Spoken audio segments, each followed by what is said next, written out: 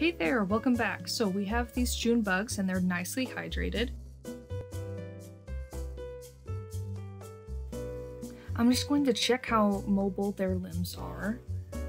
They look pretty good, and oh, the little claws you can see on the end of their limbs always get stuck to my fingers. I'm going to start by placing pins on either side of each limb so the beetle doesn't move while I adjust everything else. You can actually put a pin straight through the right wing, which isn't usually too obtrusive in the final product, but I still prefer to stabilize the specimen with pins around the legs. I've decided to pose this guy with the wings extended, so I am just going to pop the elytra, which is the hard shell covering over the wings. It can be kind of scary to do this for the first time because you don't want to break anything, but once you've done it a couple times, you can really sense how much force the insect can take. And as I'm doing this now, I'm realizing that this would have been easier to do before I pinned the insect down, but you know, you live and you learn. I'll do that next time. And you can see here that I am pulling lightly on the wing. The very distal portion of the wing actually folds out from underneath itself.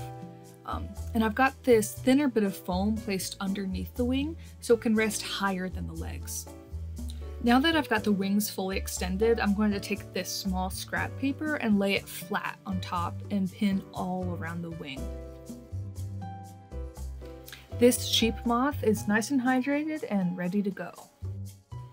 I'm going to place the moth's abdomen into this groove here, and we want the wings to lay above the rest of the body.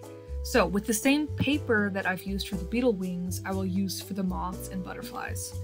I'm sliding the paper between the two sets of wings and trying to lay them down as gently as I can.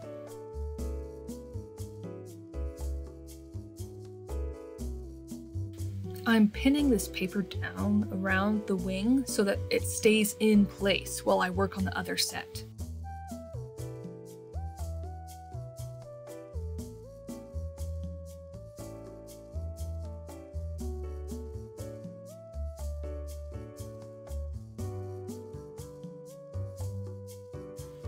I've got these nice tweezers that I'm going to use to gently pull the forewing up.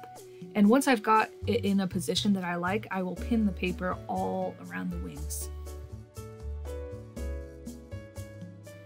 All this time, I'm using reference images from the internet just to see what is the most lifelike position for this moth to be in.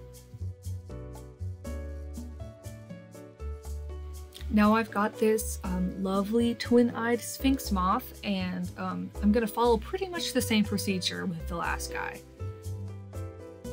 A lot of the time I get too impatient and take moths and butterflies out of their hydration chamber too early, which leads to a whole bunch of problems later on. I was extra patient with these, so nothing should snap off that can't be repaired.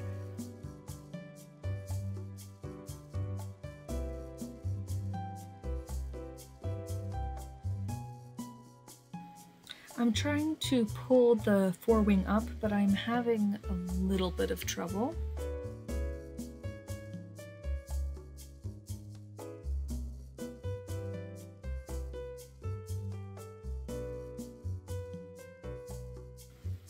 I'm gonna go for the hind wing to see if I can actually pull that down instead. Oh, it looks like it's working. Good.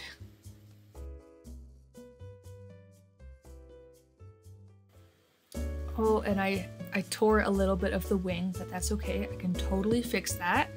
I'm just gonna try to uncrease this hind wing. And the other side definitely went a lot easier.